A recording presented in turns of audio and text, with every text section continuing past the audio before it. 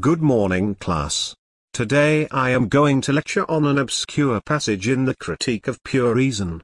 To understand this lecture you will probably need a PhD in philosophy with a focus on Kant. Kant is the best philosopher. I think the categorical imperative is brilliant.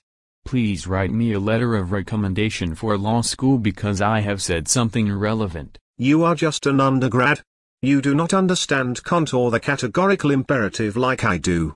I spent my whole career writing papers for academic journals that no one reads. My views on Kant are intelligent and original.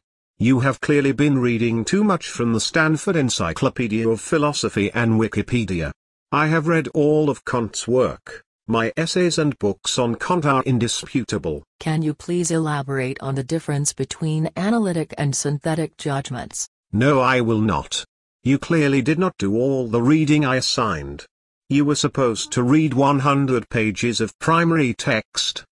The 2 articles I posted to BSpace and 80 pages from the reader that you overpaid for.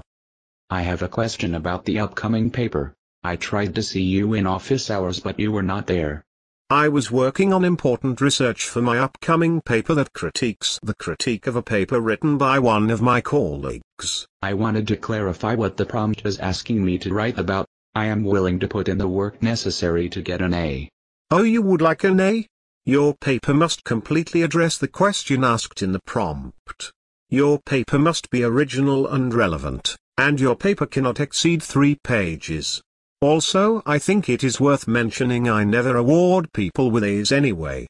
You are just an undergrad, you cannot write an A paper. If you do not award A's, do you curve the glass? No, this is philosophy.